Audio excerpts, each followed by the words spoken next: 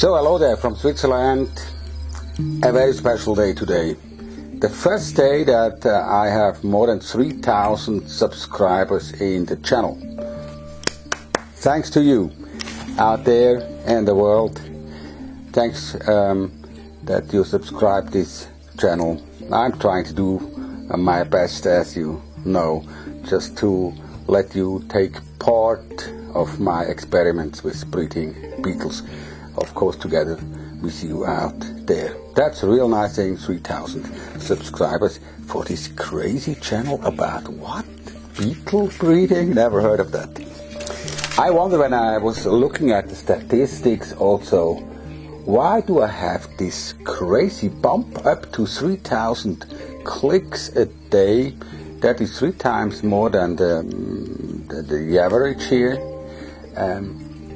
What was that? I was going back to my video manager looking for the videos. I said, no, look, this is just a normal video. But now I know what happened. It was the release date of the Bekuwa magazine in Japan. So this is the most well-known, the best and the most elegant, really the greatest news magazine for beetle lovers worldwide. And they published an article about us little guys in this little country called Switzerland. Look here, that's Europe here, and that's little Switzerland. And this is the Bekuwa story here. I mean, I copied it only in black and white. You can see it also here in beautiful colors. It's a very nice and long story about our work here. Look, it's about exhibition that we had here in Switzerland, International Insect Fair in Kloten. Then it's about my breeding experiments with the kimchi bottles that we made ourselves with the recipe that you can see here. With breeding Goliath beetles here, that's me with in the beetle garage, like here.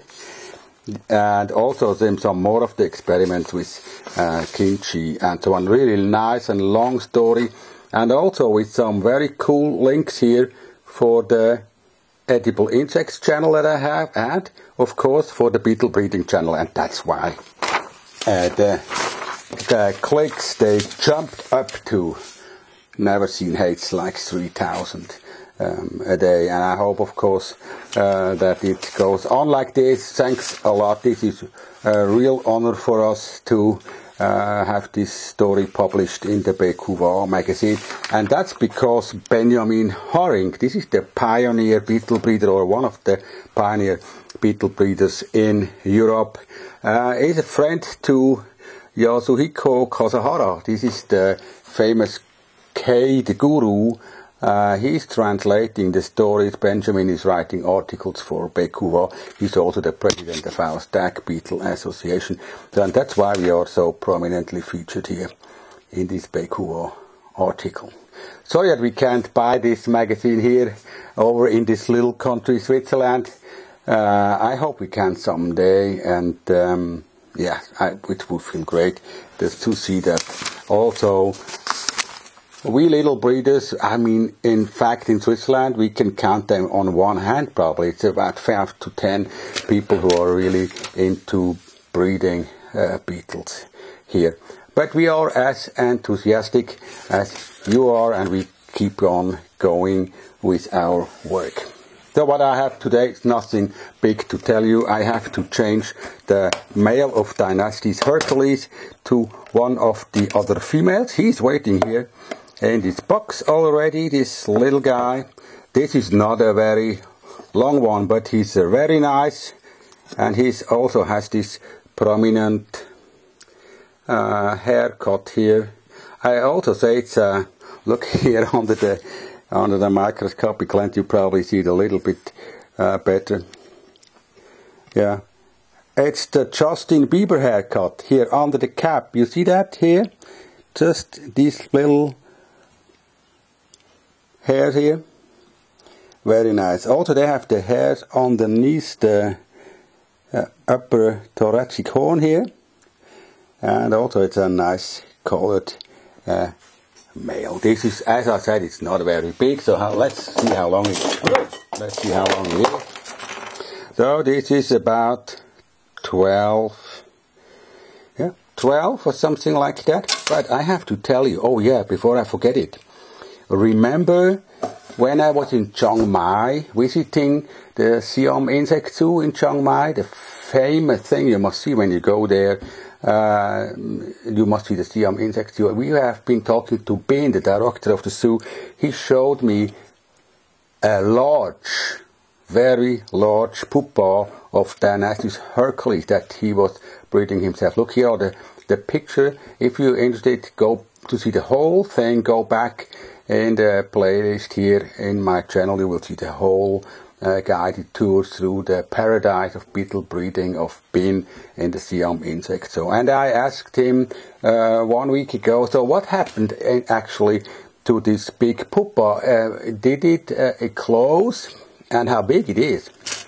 And he said yes, it closed, but it's only 154 millimeters. But but this is huge. I mean, this is look, 154. That would be like a big thing like this, and it's only 154 millimeters because the horn is a little bit curved. If it would be straight, like with normal Dynastis Hercules, like you see here, this insect would have been much more than 165 millimeters. That's a really huge success for Ben. He's also producing his own kimchi, his own mat for breeding Dynasties, beetles. I mean, Thailand is really on the go for that. Also, the beetle shop in JJ Mall, Bangkok, they produce their own mat for breeding beetles. And I heard that also the Thai Beetle Breeder Club is doing it. So that's good. If you have a concurrent, you can see who is the best producer of the mat for the most beautiful and most prominent beetles, especially these Hercules beetles. Yes, congratulations to Ben. We will, of course, visit him again as soon as possible, probably also this September. Already I'm going there and have a look what he's actually doing now, and I'll let you know, of course. If you subscribe to the channel, you always know what happens out there. So what I have to do is nothing more than here I have a new what is new. Here's a female already in this box. I don't know where she is, but I can guess from the emptied beetle jellies here that she was already active. But I have seen in the other female where the male was that after I put, let's see, after I put this beautiful mango on the top, she suddenly appeared, wanted to eat some of this beautiful mango fruit, and that was the moment when the male appeared also and made it with this female. So a thing now is they don't do it in the bed. No, they don't. They do it in a fruit. How nasty they are.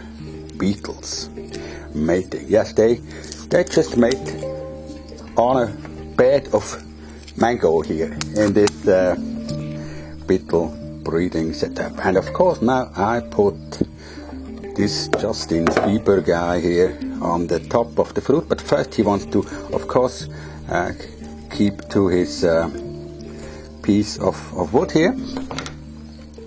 Of course he's a little bit afraid it's too much light here.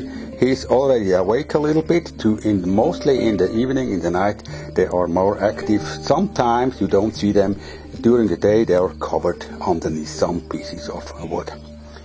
So that's it for the moment.